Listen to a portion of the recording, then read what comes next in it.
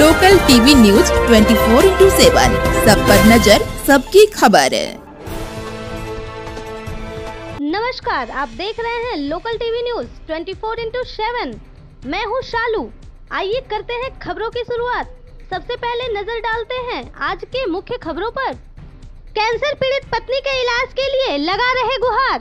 बांका बौशी थाना क्षेत्र के जबड़ा गांव निवासी मोहम्मद रहीम अंसारी की पत्नी को ब्लड कैंसर है, जिसमें इसका बोन मैरो ट्रांसफर होना है, जिसके इलाज के लिए वे अपनी बीवी बच्चों के साथ लंबे समय से मुंबई में हैं। अब उनकी आर्थिक स्थिति भी चरमरा गई है। फिलवक्त उन्हें आर्थिक मदद की सरोकार है, जिससे वे अपनी कैंसर पीड़ित पत्नी का इलाज कराने के साथ ही अपने बच्चों की परवरिश कर सके। इसके लिए उन्होंने आम आवाम से आर्थिक मदद की गुजारिश की है।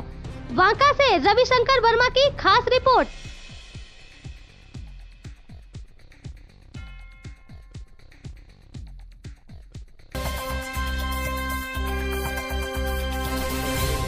पिता मोहम्मद सलाम अंसारी, ग्राम जबड़ा, थाना बौसी, जिला बांका बिहार का रहने वाला हूँ।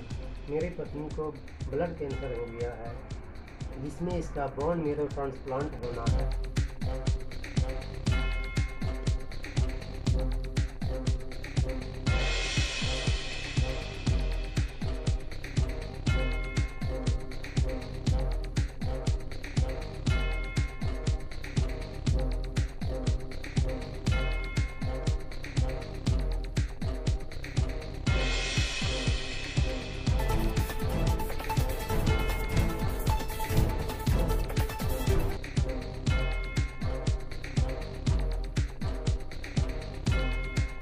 अपना टोटल ज़मीन बेच दी है, इनके लिए गहना था गहना बेच दिए है। टोटल खर्च करते हैं, रहने के लिए अब हमको घर नहीं है। ये मेरी पत्नी हुई जिनके लिए कि इनको ब्लड कैंसर हो गया है। अभी डॉक्टर साहब के द्वारा बोला जा रहा है कि 35 लाख खर्च होगा। अब इनके लिए 35 लाख कहाँ से लाए? इनके छोटे छोटे 3 बच्चे के लिए जिंदगी के सवाल है। थोड़ा सा भीख दे दे, बस थोड़ा सा इनको बचा ले। सबसे विनती है यार, बस यही आग्रह है सबसे, इनको बचा ले।